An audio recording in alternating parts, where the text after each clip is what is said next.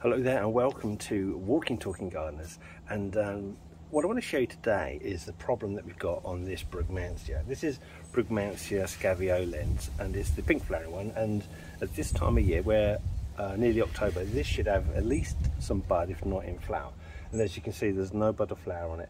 And if you look a bit closer you will see there is something a little bit wrong with this.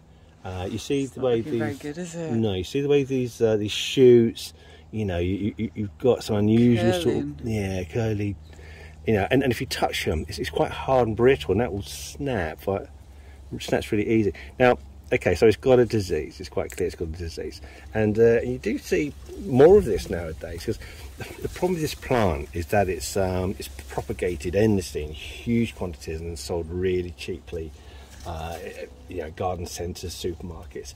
And the problem is it has an infection, and where it's propagated on the blades, that is transferred and transferred and transferred. So we have this. So this is a problem you see more and more.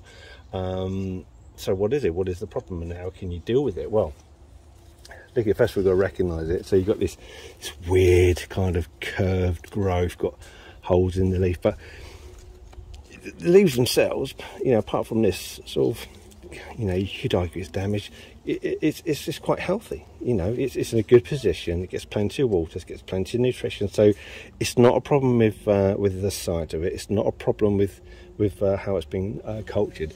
What it has is it has a bacterial infection. Now that bacterial infection is commonly known as either Bacterial Leaf Gall or Leafy Gall, depending, you know, where you're from.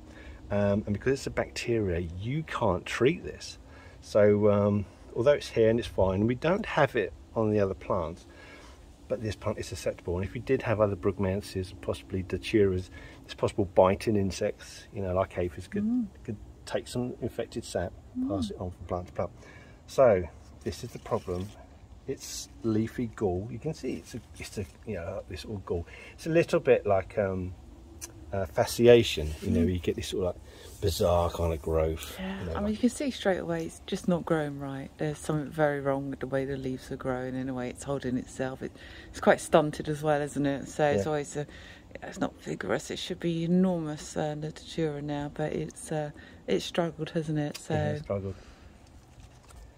I think the bacteria itself, if I'm correct in remembering, is Rhodococcus fascium. What I do is I just check the spelling pronunciation of that and I put that at the bottom of the thing. But again, you can't treat it, you can't spray for it. So what are you going to do with it? You're going to have to lift it, burn it. Get rid of it. Burn, get rid. Destroy. You know, although can you plant another one back in that same space? Or is the infection in the soil now? I think, just to be on the safe side, I wouldn't plant in the same place. No. But certainly not. I'll plant a different plant in the same place, but I certainly wouldn't plant a Datura or a Brugmansia. Not something related just yet. I'm going to give it a few years, just let it so recognise the signs, you know. It's sort of like weird, it's hard, isn't it? It's horrible. Growth, snappy growth. And you know, if you see it, take it out, throw it away. You can't spray for it. No. And on that sad note, thank you for watching. But at least you know, if you recognise it, you'll know what the problem is and what you can do. And good luck with your plants, and see you again on the next video. Thank you very much for watching. Goodbye.